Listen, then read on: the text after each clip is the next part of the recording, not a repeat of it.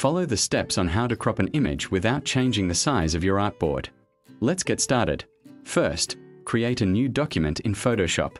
You can choose any size you like. Open your image.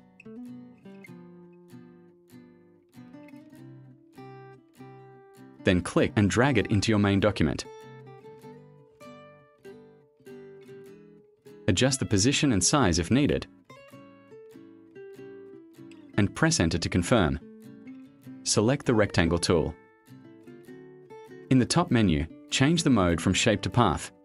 Draw a rectangle over the part of the image you want to keep and adjust it until it's perfect.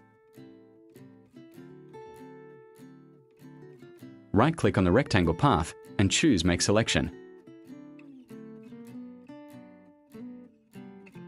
With the selection active, click the Add Layer Mask button.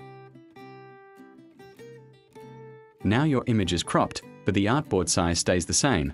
You can still move the image around inside the mask. If you want to restore the original image, simply delete the layer mask.